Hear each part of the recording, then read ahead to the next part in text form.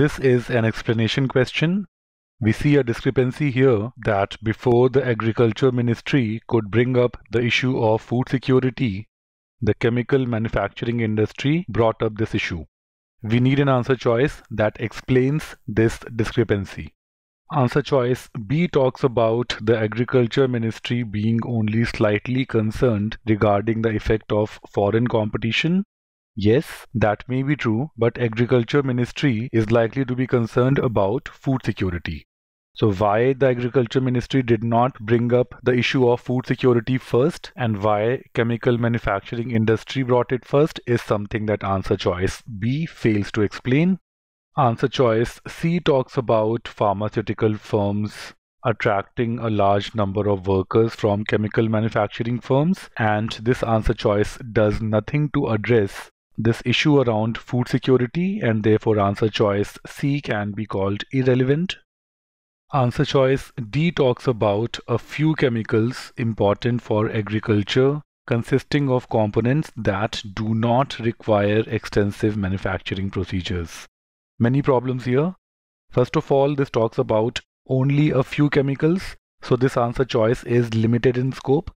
Second, and a bigger problem here, is that this talks about these components not requiring extensive manufacturing procedures.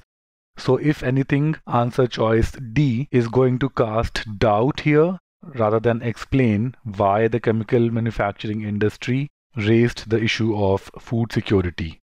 Answer choice E adds some general information which is not particularly relevant to the issue in hand, the issue of food security and the chemical manufacturing firms bringing up the issue.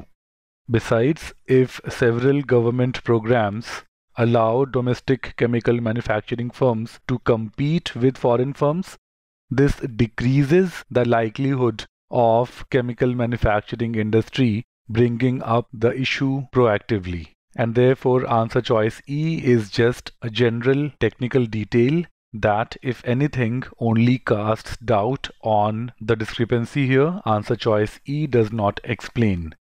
Let's confirm answer choice A now.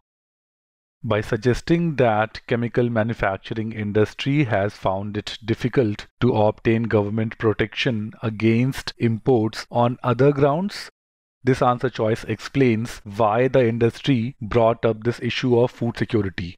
Because the industry has failed to get government protection on other grounds. So primarily the industry is concerned about getting the protection, and food security is a ground on which it is more likely to get the protection, and that is why chemical manufacturing industry has taken this step of petitioning to enact import quotas on chemical goods. A is the correct answer choice.